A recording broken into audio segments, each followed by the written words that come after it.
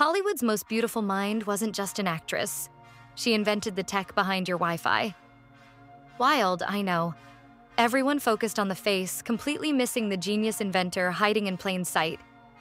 She escaped a nightmare marriage in Austria, landed in MGM, and became a massive star. But here's the thing. She was bored. More than that, she was frustrated. She had brilliant ideas, especially during World War II, like a secret communication system to guide torpedoes using frequency hopping. She offered it to the Navy, but they basically patted her on the head and said, "Stick to looking pretty and selling war bonds." Imagine that dismissal. But she patented it anyway with a friend.